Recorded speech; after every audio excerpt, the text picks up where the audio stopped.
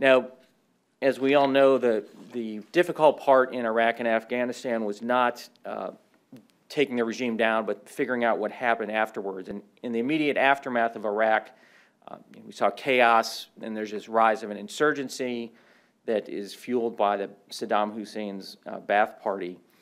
And so SOCOM, or Special Operations, are called in to do manhunting and specifically to find Saddam and his sons.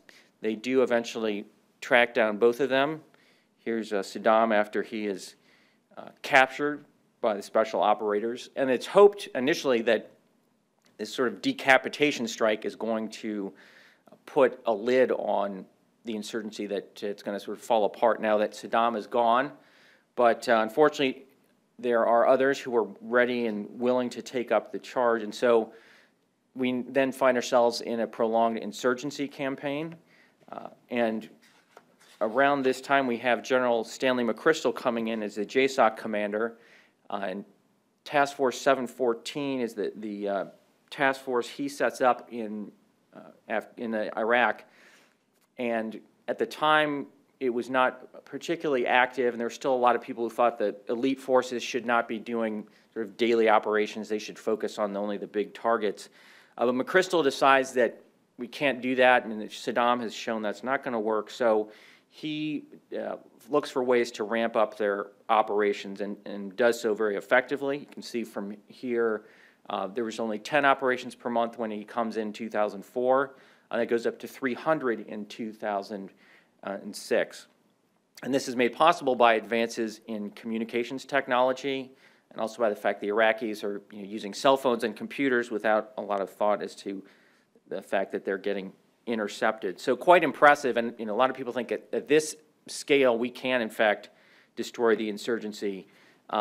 We also have on the white soft side, and this is another term that people sometimes get confused about, but they're white soft are basically the operators who are not part of JSOC. So it's mainly Special Forces and Navy SEALs at this time. But they also decide that they want to do this surgical strike precision raid, and go out and haul down bad guys in the middle of the night. And this is a move away from their more traditional role of working with local forces, local populations, and will come under fire from a number within the community for taking them away from that. And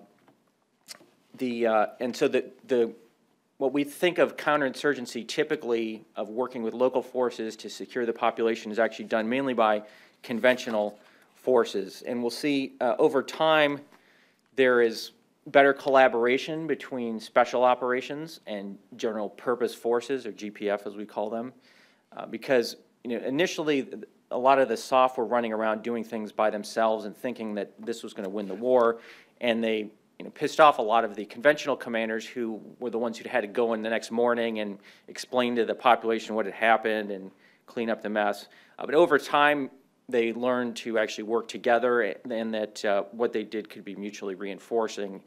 And there's a myth in counterinsurgency that you don't need to actually capture or kill the enemy, and I think that's false. But you had sort of a division of labor where the special operators would go in and do the capture and killing of leadership targets, while the conventional forces would do more population security. They'd go in and stir up hornets' nests and reveal targets.